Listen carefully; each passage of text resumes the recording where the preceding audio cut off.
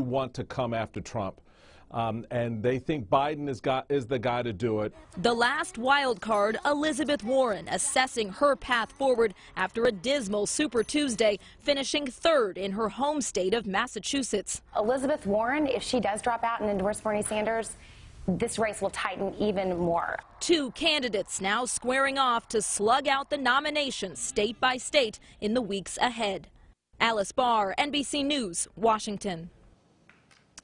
And joining me today to talk about the turnout for California Super Tuesday here in the Central Valley, KC24 anchor and host of Sunday Morning Matters, Alex Ambalikian. Welcome, Alex, on. Desiree, it's like post-Super Tuesday. Seriously, it really is. / Wednesday. So there you go. Super Wednesday, we could call it. There you go. Alex, on, did the results surprise you at all? No, I don't think so. I think a lot of people, especially in California, this is Bernie Sanders country when you're talking about the majority of California, although Biden came on strong. Even Mike Bloomberg had a really good showing. He paid for a lot of ads here in the state of California. But when you look at it, it's going to be interesting how a lot of the votes that are unaccounted for come in to see how Biden comes even closer. NBC News did call this race within the first 4 minutes after the polls closed at 8:04 our time. And so we'll see how that translates. You might remember back to the 2016 presidential election, Hillary Clinton had a huge lead over Bernie Sanders at that time. That is but true. then when the final votes did come in, he narrowed a double-digit margin to a single-digit margin. So we'll see how it turns out. That is true. Do you think the endorsement from some of the candidates that left the race had anything to do with the results?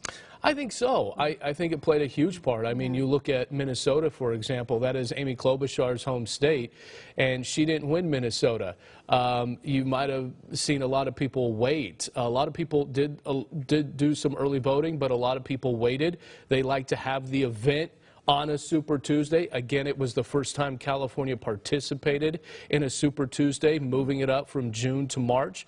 So I think people wanted to be relevant. Votes wanted to be relevant here in California, but you can start to see the coalition going towards Joe Biden. Mike Bloomberg refusing to step out last night, even having his campaign manager, Mike Sheekey, say he's going to stay in the race. But obviously they reassessed things earlier this morning. They decided that Joe Biden was the path to victory. So Bernie Sanders now, I think, has a huge mountain to climb against what is basically now the Democratic Party. They're saying Bernie Sanders, this to me sounds like, and again, I'm pontificating here a little bit, but I think people are saying this is not Bernie Sanders, the Democratic Party. This is Bernie Sanders, the Progressive Party, versus Joe Biden, the Democratic Party, because there's a lot of support going towards Joe Biden. And that is true, because if you see the results on, California, of course, is Sanders right now, he's up. But if you see the other states, it's Biden. It really is. Yeah, Biden had a good showing. I mean, Bernie Sanders had a great showing. Again, this is almost a third of the delegate votes. They have to get 1,991 delegates to win the nomination. But again, this is going to be close. Bernie Sanders has a huge following. He's got a lot of the youth energized. That is true. So we're going to see how it plays out as we get closer. Remember, New York is not until April 28th. New York is another big step in all of this, and so we're waiting to see what happens there. Obviously, Florida as well. Florida and New York are the two biggies, if you will. That's for sure. Yeah. And of course, it seems like we have a new mayor as well. Well, not yet. Well, not yet, yes. But we can't say that officially. Yeah. The numbers show right now, and again, these are the 100% precincts that were counted just last night. There's about anywhere between 60 to 80,000 unaccounted for votes, whether that be through the mail or provisional ballots. But yeah, Jerry Dyer, the former police chief, has a 54%. Again, you only need that 50.1 to get over the threshold to become the official mayor here. But Andrew Jan's not conceding one bit. He still believes that this is going to be a lot closer when all the votes are counted in. One thing that I noticed that only 23% came out to vote yesterday in the city of Fresno. Only 23%. That's not very high on a presidential primary. It really isn't. Do you think that maybe people also like mailed in their ballots? I think so. I think so. But again, for an event for Super Tuesday, That's true. I'm a little surprised by those numbers. Yeah. Do you think that, like we said, it was the first time California taking part of, Super Tuesday and being part of the whole thing? Do you think maybe that's why people didn't go out? Maybe, sometimes, even though we try to get the word out as much as possible, hey, go out and vote early, March 3rd, that's our new primary date.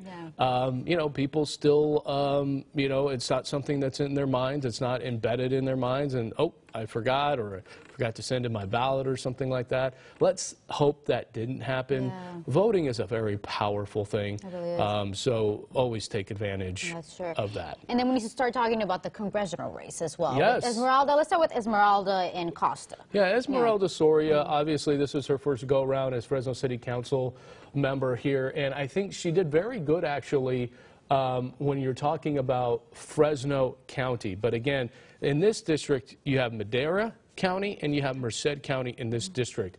And the big difference here, and you see Kevin Cookingham with the lead even over Jim Costa. The reason why is because in Merced County, he had 11,000 votes. Wow. A little north of 11,000 votes. That was 8,000 more than Esmeralda Soria. So in Merced County, where Kevin Cookingham thought, you know what, I'm going to go to Merced County, talk about education, UC Merced. This is where I'm going to try to win this election, at least the primary, because again, the top two vote getters will go to the runoff in November. So you're looking at Kevin Cookingham really showing strong in Merced County. That's why those numbers show what they do. No, that's for sure. And of course, before we leave, I do want to talk about the bonds. I think that was a little surprising for a lot of people because, some of them didn't pass. Yeah, the school bonds. A lot of them. And, they needed 55% of the vote, which is, basically a two-thirds majority here. First of all, Prop 13, the state bond, the only one on the ballot, that was not going to pass. I felt like a lot of people were saying, hey, we have our local bonds. That's what we need to take care of first. The Fresno, there's Prop 13 right there, no by 56%. Again, it had to be 55% yes. So this is in the other direction. People do not want to be taxed again. That's basically what they're saying. And a lot of people thought, Prop 13, well, there was Prop 6 to repeal the gas tax. And people decided, no, we want to keep the gas tax. We want to see our roads fixed. Well, I think a lot of people are saying, where's the money? Are roads being fixed? So I think that they didn't want to be taxed here again as well. But a lot of the bonds, yeah, it's an extra tax. People say our paychecks are already slimmed down as much as possible. I don't want to slim it down anymore. That's true. Alexon, thank you so much for joining us. We really bet. appreciate it. Thank you. We will have more reaction on this week's Sunday Morning Matters, airing at 8 a.m. on